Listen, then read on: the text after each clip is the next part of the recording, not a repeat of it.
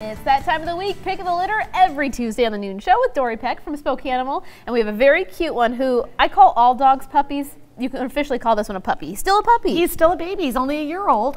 His name is Razor, and he's a Shar-Pei cross blend. You can tell by all the little scrunchy fish that he gets. And he's sitting like this because we won't let him lay down and fall asleep. We keep trying to make him sit up, so that's why he's just kind of sitting in his little stance here. Look, you can do anything to him. You really can. He's just fun, and he's really easygoing. He gets along with other dogs and kitties and everybody. He's heading to PetSmart after this. He's just a sweetheart. And the 2 minutes I've been with him, he's just wanted his face petted the whole time. He does. I know. He's got that scrunchy face, which you gotta love. And what should you know when you're adopting a puppy? 1 year old. 1 year old. I would definitely say some training, although he walks great on a leash.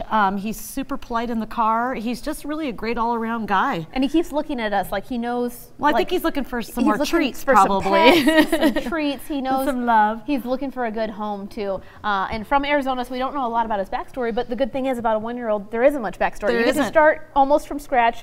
Potty training. He seems to be completely kennel trained in there. So no accidents. We take him outside, and he's a really good boy. He's just the perfect size too. You can pick him up if you need to, but yet he can jump in and out of the car easily. And some dogs are really nervous when they come to the studio for the first time. He's not nervous. He's been very relaxed. He doesn't know me, but he acts like he does. He's just I know, he's like, sweetheart in him. He really is a sweetheart, and we have a bunch of animals down there looking for adoptions. So, awesome! Yes. Any big events coming up quickly? 30 seconds left.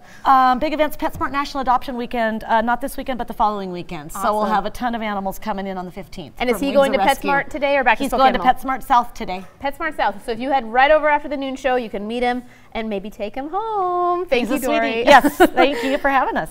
Here's the address on your screen and phone number. We'll be right back after this break.